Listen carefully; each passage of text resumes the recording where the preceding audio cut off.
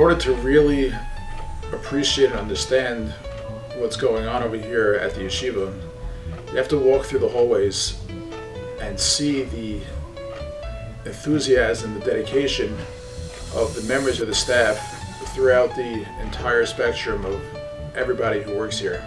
I think that one of the keys to the success of our program is our outstanding faculty. You see their excitement, their dedication.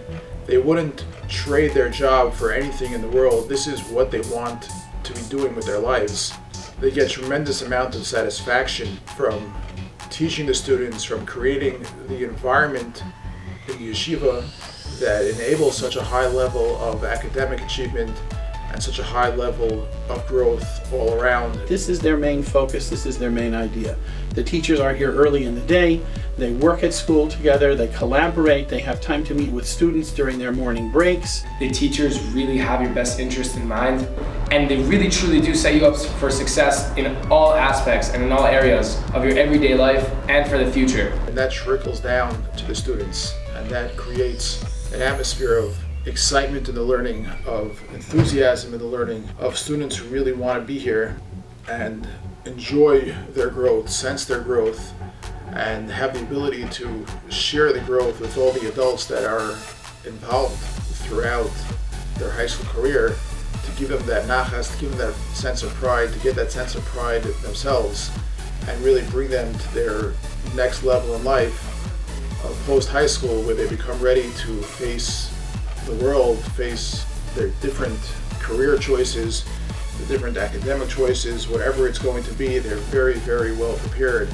and they continue with tremendous hatzlacha, with tremendous success throughout their lives. I think the proof is that when our graduates come back, to say hello and to check in, they look and to find their teachers, they look to find their rebbeim. They have many, many fond memories. They thank their teachers and their rebbeim for preparing them for their future endeavors. They're successful in different kinds of academic programs, work programs, because they were given the knowledge, they were given the tools, the skills, and the motivation by the dedicated faculty that we have here to prepare them to pursue their future interests. And that, to me, is one of the biggest measures of our success. What I love about Yeshiva Torah Chaim is the amount of dedication that the rebbeim have towards their talmidim. Every day my Rebbe comes into the classroom and he comes in with a big smile on his face, ready to learn Gemara, ready to introduce us to a new sugya or a new tosfos. Growing up in today's day and age, any teenager needs somebody who could understand the world, could understand the Torah, could understand what Hashem wants, and could help guide him to grow in the way that Hashem wants. The rebbeim are teaching us that no matter who you are, no matter where you come from, no matter what background you have the capacity to learn. You have the capacity to love learning. Every single one of our rebbeim here has had a tremendous, tremendous career themselves in yeshiva, and that developed a tremendous appreciation and understanding of what learning is all about, how the mind works, how to be mechanech, how to teach a child. Each kid's different. Each kid has their own mental capacity that's different. Each kid's on a different level spiritually and emotionally. And what they do is they encourage each person to learn on their own individual level. And the rebbeim are masters at this. And you see it in every aspect of the rebbeim's interaction with the students. Obviously their main focus is the learning, is the classroom. But it spills over to all aspects of life. A Rebbe in Yeshiva Torah Chaim is much more than just a teacher in school. He's a person that I can confide in, trust in, a person who I can talk to about anything at any time. The rebbeim care so much about you, but never will you ever feel that you're just part of the mix or like forgotten about. You always feel that somebody is there to care about you and to feel for you and has a grasp of where you're holding.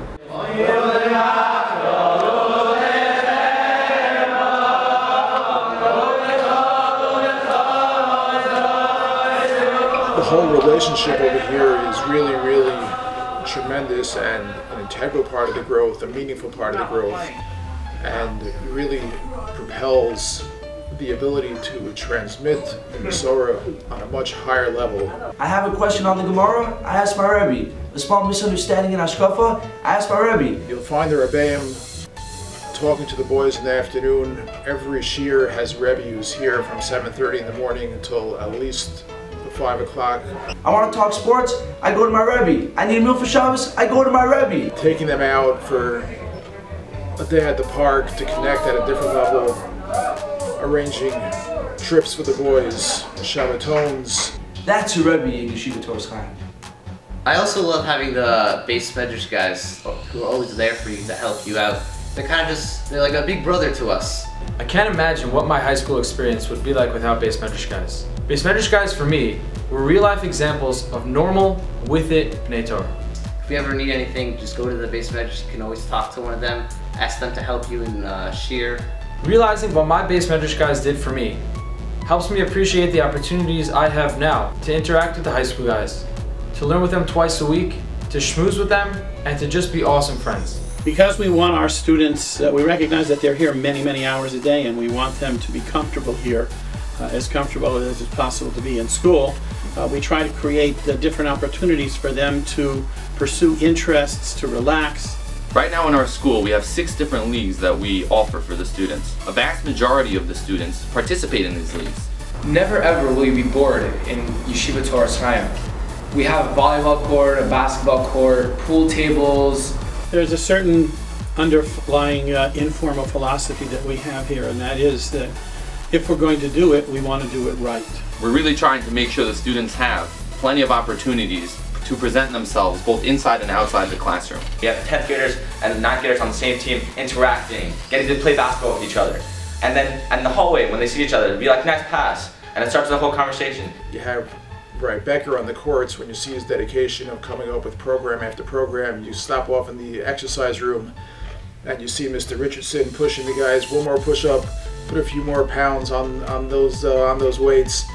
You walk into the media center and you see Mr. O'Toole working with the students one-on-one, helping them out with a Florida virtual class, helping them out with a math assignment that they're having a little difficulty with.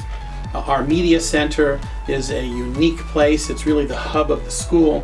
At any time there will be lots of students there, and we also keep changing and rotating different kinds of elective or enrichment classes on Friday in the secular studies area and on Sundays in Limudei Kodesh to again provide exposure to students for different kinds of areas that they may not have time in the normal busy schedule that we have, so that we can meet the needs and the interests of a broader spectrum of our students. We are encouraging the students to pursue healthy outlets in the most enjoyable, organized, and professional way possible. The yeshiva has 2 dorms to accommodate out-of-towners and even in-towners who want to be closer to the yeshiva. I just came from Mexico City, from another country. This dorm is great, it's awesome, and I'm really happy that I came. We have a lot of different kids here. There's a lot of kids who are going to do different things later in life. But as of now, when we're in yeshiva together, we're all focusing on the same thing. We're all focusing on learning, on striving to be the best person that we can possibly be. It's not a cookie cutter program where every 9th grader has the same schedule, every 10th grader has the same schedule. It's amazing to see a 9th grader dance with a 12th grader. Usually it doesn't happen that way. A 9th grader and a 12th grader are on so-called different levels, but they're not looking at that. They're looking at, oh, we're all part of the same yeshiva, we're all part of the same collective unit. We're all striving for the same goals, and we're all dancing to the same music.